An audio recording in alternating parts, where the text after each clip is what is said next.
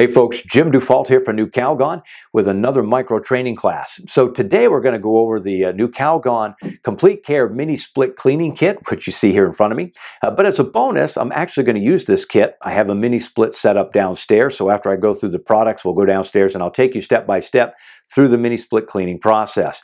So what's inside the bucket? Well, you're going to get 2 cans of our Power HD Coil Cleaner. Now this is a phenomenal coil cleaner, so it's got great detergency, degreaser, deodorizer as well. It's safe on micro-channel coils, so you can use it on condenser coils, evaporator coils, and of course mini split coils, which is what we're going to do today with this. We'll get that set up downstairs for you. You're going to get our heavy-duty maintenance bag. This is our Clean Guard mini split maintenance bag. This gets draped around the head of the mini split. It has a drain line, which will come back down into this bucket. It's 8 feet, so if you've got a mini split, that's pretty high up on the wall in a room or an office or something like that. You've got 8 feet of drain line that can go into this bag. If most of the mini splits you're cleaning aren't like that, you can just simply cut it with a pair of scissors. So, and then finally, you're going to get 4 of our gel tab minis.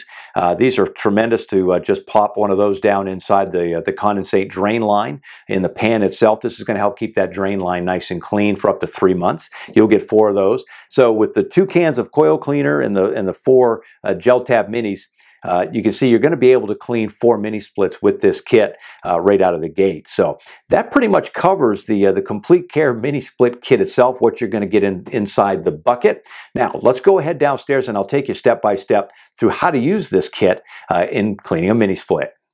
Okay, so now we're down here in the garage. I've got my mini split ready to go. I've already gone ahead and I've cut power off to the unit. And then I went ahead and I took off the cover to the unit and then the small louver that was down below. The next step is I'm going to go ahead and take out my Clean Guard maintenance bag and I'm going to go ahead and drape that around the mini split unit itself. And as you can see, I've got a bucket already set up. Now I did put it on a table just for videotape purposes. Normally in this type of a situation, I'd go ahead and I'd just leave it on the floor and let that drain line go all the way down. Okay, draping the bag it's pretty simple. You're just simply going to want to go ahead and drape it over the top of the mini split itself. There's a little black cord. You can just follow that around the edges, and then once you get to the bottom of it, just simply click the drawstring. Now, as far as prep time goes, once you have the bag on, you're pretty much ready to go. Now, ideally, you want to do this when the unit is being used because you want some type of condensation on this initially, and that's just going to help the coil cleaner do its job. And so the other thing you want to make sure of when you're spraying the coil cleaner, I like to obviously start from top to bottom, and you want to make sure that you try to avoid all the electronics and wires and everything off to the right side of the unit itself. Other than that, you want to make sure that you've shaken the can of coil cleaner really well.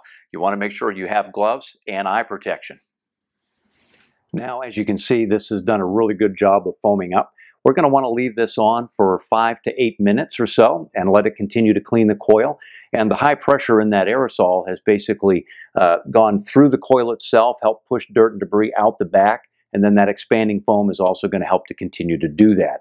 Now, once that's been set on there for 5 to 8 minutes, we're going to want to go ahead and turn the unit back on. Now remember, we want to try to use the natural condensing part of the coil itself to rinse. So this Power HD, when it's applied, we're treating this like it's a no-rinse formula. So we'll go ahead and apply it on, let it sit, do its job, and then we would normally go ahead and turn the unit back on and close this bag up and allow natural condensation off the coil to rinse it down into the drain itself. So you're not going to want to do anything with the drain or the drain pan or the drain line itself because we want the Power to go ahead and get into the pan and then down the drain so that it helps treat the drain pan and the line as well. Okay, now while that's working in that 5 to 8 minutes, if you want to get the blower wheel, a great way to do that is with our turbo tank, which I have here. Holds 4.5 gallons of water. It is battery powered and rechargeable.